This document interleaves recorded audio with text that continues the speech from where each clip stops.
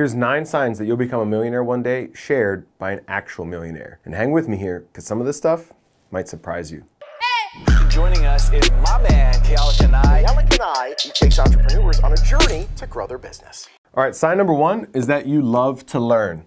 You know, it's been said that poor people have big TVs and rich people have big libraries. Now, I don't know if that's entirely true because I know a lot of rich people with big TVs. However, there's a reason that we say that leaders are learners. If you're going to become wealthy, become a millionaire, you're probably going to have to learn, self-educate, because quite frankly, our educational system just doesn't teach this stuff.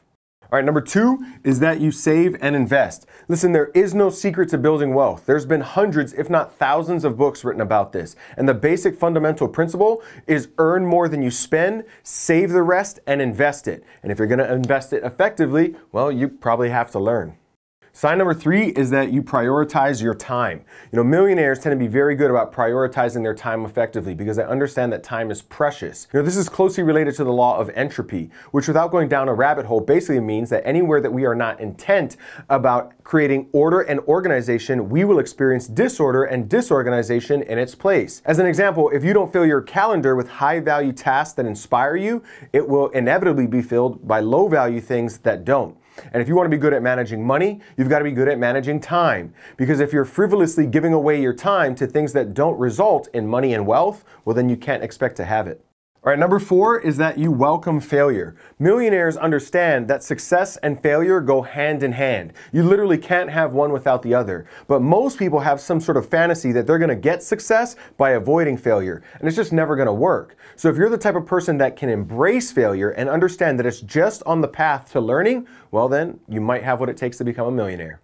Number 5, delayed gratification. Listen, you'll never learn how to save and invest unless you can learn how to delay gratification. Most people struggle because they rather do what feels good today at the price of tomorrow. Buying that designer bag feels good today, but it'll come at the price of your wealth tomorrow. Skipping the gym feels good today, but it'll come at the price of your health tomorrow. Most people fail because they choose short-term gain, which causes long-term pain. But if you're willing to endure short-term pain for long-term gain, you'll win. All right, number 6. Millionaires tend to have clear goals. You know, most people are just not very good at setting goals. They are not clear about where it is that they want to go, so they wonder how they got to where they are. You know, in my business, as an example, every year we have a massive goal for the company. And we break that down into quarters, and then we break that down into months. Every single one of my teams has a goal. Marketing has goals. Sales has goals. Client success has goals, because that's how you build success. So if you say you have a desire to be a millionaire, but you don't have the habit of creating goals, well, that's not a desire. That's more like a weak prayer without the fortitude to back it up.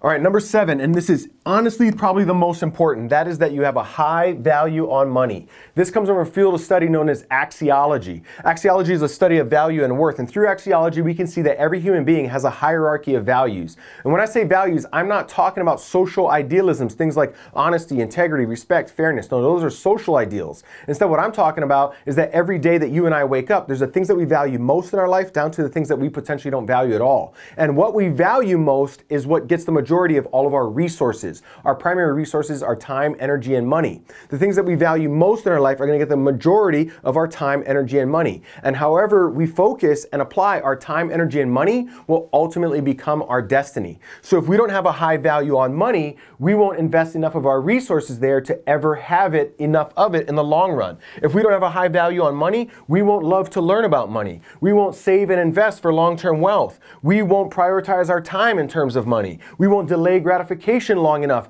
to build wealth. That's why everybody knows that the simplest way to build wealth is to save and invest. There's no secret about that. It's just that almost nobody does it because they don't value it enough. There's other things in their life that they value more. You know, going out to that dinner, buying that nice car, upgrading their house, getting that designer bag, socializing with friends, or whatever it is. So if you don't have a high value on money, cash, financial independence, then all the rest of this is just going to go out the door.